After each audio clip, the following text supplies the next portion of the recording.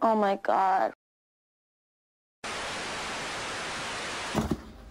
All right, let's start this customization. All right, here's the shoes. He literally put them in plastic bags and called it a day. Oh my God. They're actually a lot more beat than I thought they were gonna be.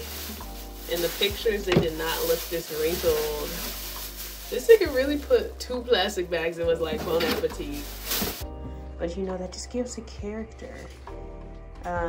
I saw this in the picture, which I don't really think is that bad. That's really nothing. I think this toe box, for me putting white, I'm gonna have to white all of this out.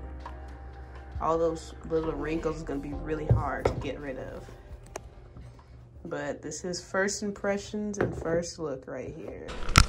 I need to get out all of these creases, so we're going to stuff as much as I can possibly fit in here to fill out all these cracks and crevices.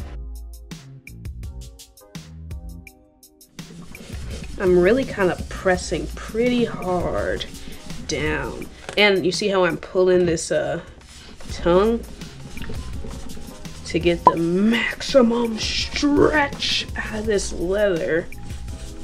Okay, so now the next step is going to be using acetone over all the panels that I want to paint. After this, we can start laying the paint down. All right, I'm about to start painting these shoes. This is Angela's flat white, and you just really want to do light coats. Like, this shoe is going to take me a fat minute to actually cancel out all of this blue. Use tape, especially like this corner is going to be very hard, but I don't feel like using tape right now. So yeah, just take your time and use light coats, y'all.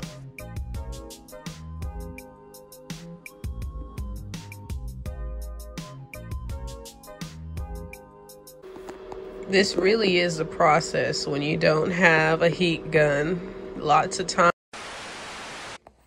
Okay, so this is the project so far. I've done 3 coats of white, and it's getting cleaner, but still probably about another 3 to go.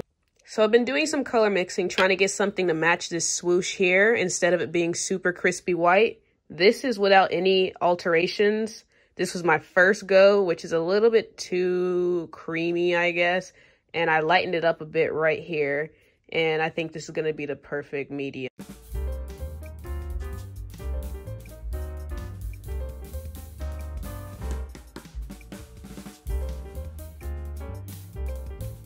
So I'm moving on to the swoosh now, and I'm taping off the white because I just don't want to nick anything and have to do that color cancellation out and over again. This is one pass with the blue.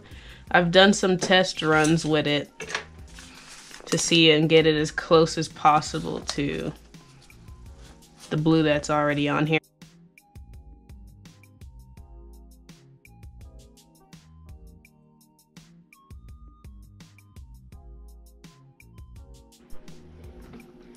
Alrighty, I'm just about finished with these shoes. All I gotta do is pretty much put some laces in it, do some touch-ups around here, and they're done.